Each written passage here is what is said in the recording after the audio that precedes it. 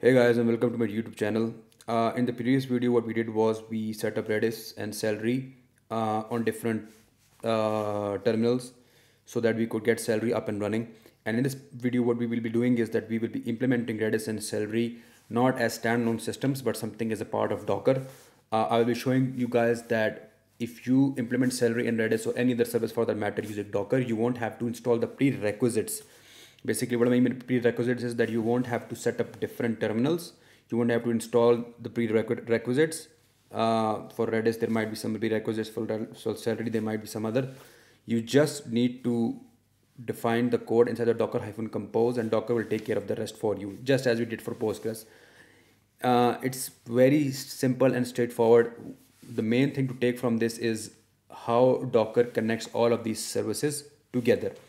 Now, this is the Docker file, which I went over in one of my previous videos, and I will be adding a few more services to it so that I can get Redis and Celery up and running. So first things first, I will first add the code. I already have the code present, but let me just zoom into my screen a little bit so you guys can see it more clearly. I hope this is clear enough. Let me just scroll this down a bit. So first things first is that I will add the code for my Redis service, and if I do a control V, and don't worry, I will be pushing this code to the GitHub repository and you guys can get access to it. What I'm doing right now is I am defining my Redis service like this. The image is Redis 7.0 Alpine, which will basically install all of the prerequisites, set up Redis inside of the container, inside of the Redis container. This is the Redis container. And the restart command is to restart Redis unless it has been stopped. So basically make sure that Redis is running at all times. And the ports is just so that the host machine 6379 is connected with the Docker containers 6379 port. So basically 6379 port is exposed from the Docker container. So if anything hits the 6379 port of the host machine, it will be redirected to 6379 port of the Docker container. So this is the code for the Redis service that we have. And the code that I have for the Celery worker, what I will do is I will go over it one by one. Let me just paste it over here. The first thing is that I will obviously define my Celery worker like this. That's the name of the service. And then I will define build dot. And what build dot is doing is I am basically telling Docker that in order to build the image for the Celery worker service or Celery worker container, you have to look into this entire directory over here. This directory contains all of basically the entire setup for Celery, the Celery app.py file, the init.py file, everything will be set up for Celery in the previous video. We're just basically telling Docker that the Celery image will be created using this directory. Just let me know if you guys are not clear on this one. I can try to explain this even more detail. And the next thing is defining the command. And the command is the same command that we used in the previous video to run Celery, but obviously as something like this: sh-c Celery immigration bag worker, and immigration bag in this case is the name of my project. So basically this will be the name of the folder which will contain the WSGI and the settings.py file. This is the name of that particular directory or folder. In my case, it's immigration bag. So if I go over here, immigration bag, this is where I have my WSGI file, and this is where I have the settings folder or the settings.py file in your case.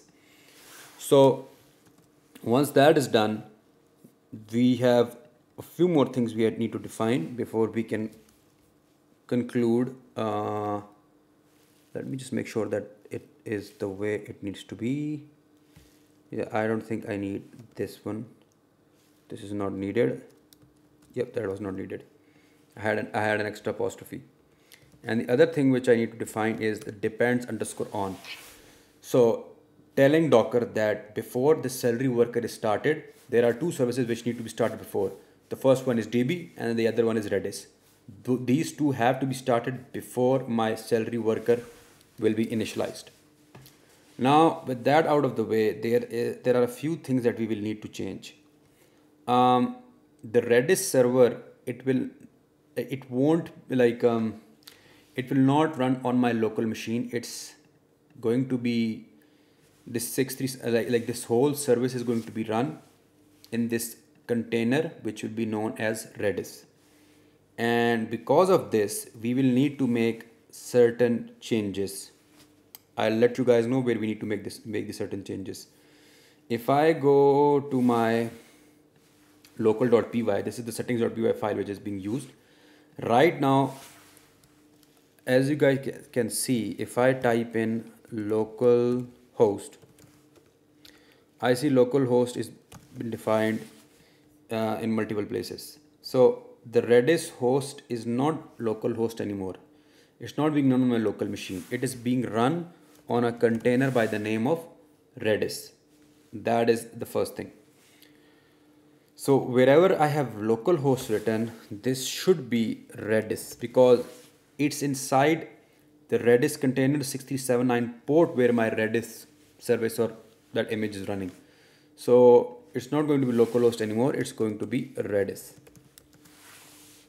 because of the fact that the Redis container is what is hosting our Redis Redis service. Same thing goes for, there is another place which I need to make where I need to make a change.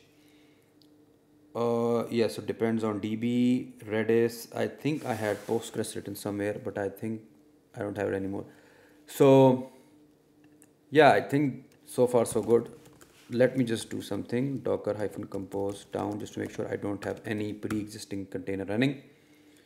Oh yes, I had a few pre-existing containers running. That's good to go. And let's try to start this and see whether it works or not. So what I'll do is docker-compose up-build. I click on enter and it's running the Docker file. Okay, I will only pausing this video because I want you guys to see the logs. Let me just expand this a bit.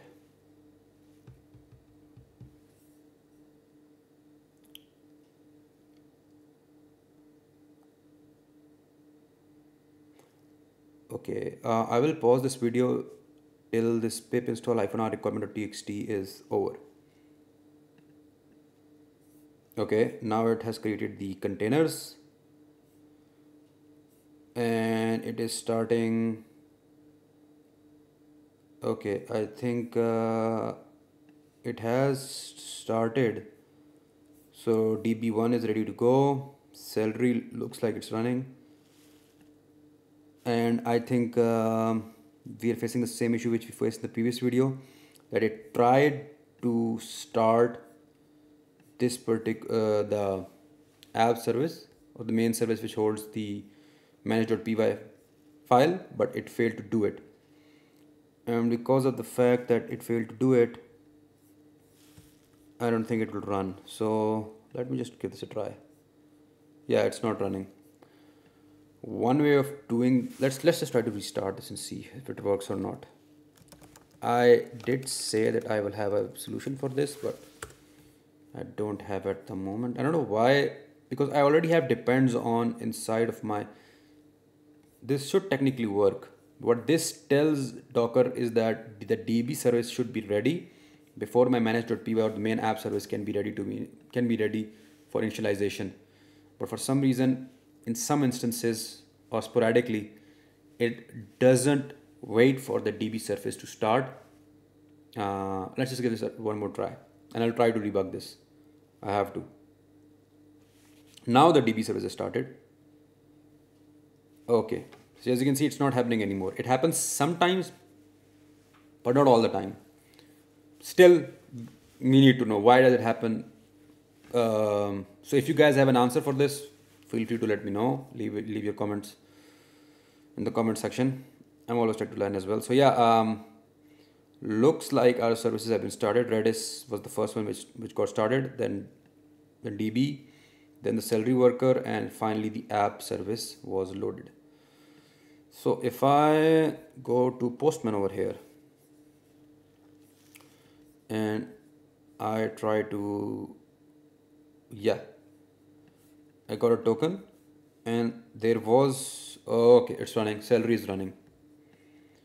and I'll tell you guys how it's running. If I go to urls.py authentication, if I go to this view over here, I had a Celery task over here which I defined in the previous long running task dot delay, and what delay is doing is that it sleeps this particular function for 5 seconds, and after that it prints hello, which it did, which is happening in this case. So let's just give this a try one more time and just have a look at the logs. If I click on send, starting, I should see something after 5 seconds, and I see hello. So yeah, we managed to get Celery and Redis up and running using Docker. I hope you guys enjoyed this video. To be honest, as far as deploying this to EC2 goes, it would be better if you guys could give this a try yourselves. All you need to do is in the video in which I showed you how to run Docker on EC2, all you need to do is just do a simple git pull and do docker -compose -build -d -build. In short, you just need to restart your Docker containers. Just reinitialize your Docker containers using that command which I just said, and Celery and Redis should be good to go. That's pretty much it. That's all that is needed in order to run EC2. The main thing that we need to take from this video is that we need to understand why Docker is being used, its implications, its benefits, how it's saving us time, and yeah, that's the main thing which you guys need to take from this video. That's all I can say. And also understanding what these different terms mean, like for example restart, depends on, command, build, mapping a Docker directory to a directory on the local machine as has been done in volumes, how to add an env file, how to make sure that Docker picks the variables from a .env file as we have done over here, and yeah, that's pretty much the main thing. Even though I've tried my best to give you guys an explanation of what Docker is, I do believe that there's just way more to it than what I could possibly teach. But yeah, I hope you guys enjoyed this video. If you did, feel free to give it a like, for that helps me out a lot. And till I see you guys in the next video, this is Mohit Lodi signing off.